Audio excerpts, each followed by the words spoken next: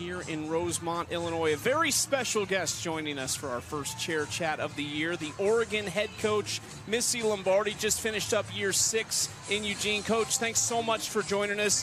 What are you doing in Rosemont? Just watching a little softball. I love AU. I've been watching it since the first year, so I got an opportunity to come out here, and I'm pumped to be here on opening night. Well, what do you think of the captain over there at shortstop? How's she doing? I think she's doing great. I love that left side, so I think she's doing great.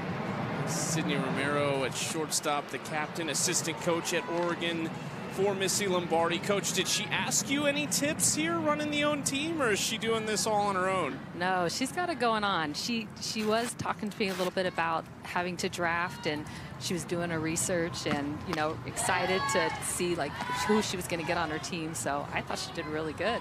Coach, tell us what Sydney does for you at Oregon. Sid is great. I had the opportunity to coach her at Oklahoma, and then just when we had an opportunity to get her, I was pumped to get her at Oregon. But she works with our defense.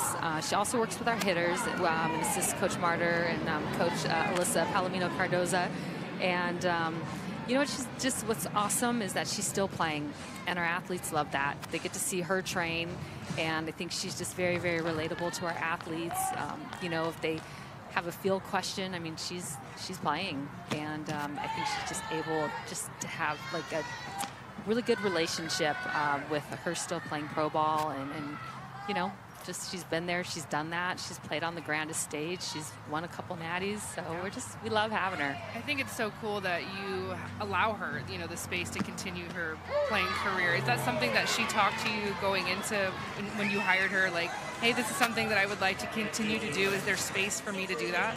Yes, we definitely spoke about that, and I said, absolutely. You know, we should be able to play the sport as long as we want, just like everybody else. So I'm all for it, and I just think with her playing pro and playing here with AU, what it does for her and for her to live out her dream, but also what it does for our athletes as well. Coach, after having her as a player and now seeing her in this different role as a coach, what's the contrast? Is there anything that surprised you about her demeanor in this new role? No, I feel like Sid's always just very calm, cool, just a competitor. You know, she loves to win, and so how I saw her as a player, I see it, you know, on the coaching side too. And then, Coach, just talk to us about what you like watching, you know, about AU as a fan. You know, of course, you know Sydney, and Gwen is an alum of Oregon. So, like, what is it about AU that draws you in? I think just the athletes are unbelievable, and I just love like their passion, their desire to be great, just the constant having to change things up because, you know, they're constantly seeing each other over and over. I think that's really cool. I don't know. I just think you just get to come here and see the best of the best, and it's awesome. I love what Sherry's doing. I love what Gwen's doing. Huge fan of what Gwen's doing on and off the field here. Just to see some of our, you know, other former Ducks playing, you know, these guys are getting to live their dream out and continue to play softball as long as they want. And I think that's really, really important. Well, we have 2 outs here, so you might have to keep your answers short here. But for any Oregon fans listening in, give us a little synopsis about what to expect for 2025.